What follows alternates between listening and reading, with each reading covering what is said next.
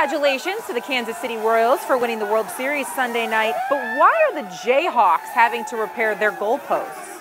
Hey everyone, welcome to the feed brought to you by CC's Pizza. I'm Shay Pepler. Workers in Lawrence spent Monday having to fix up the south goalpost and a stadium gate at KU's Memorial Stadium after a group of fans figured, causing 10 grand worth of damage was the best way to celebrate the Royals' comeback win over the Mets in Game 5. There hasn't been a ton to cheer for in Lawrence this season, so a baseball championship was apparently reason enough to storm into a football stadium. I mean, if you're going to do that, why not storm the court at Allen Fieldhouse, right? Rock Chalk Jayhawks. We're good, streaky! Yes! The feed is brought to you by CC's Pizza. Better believe it.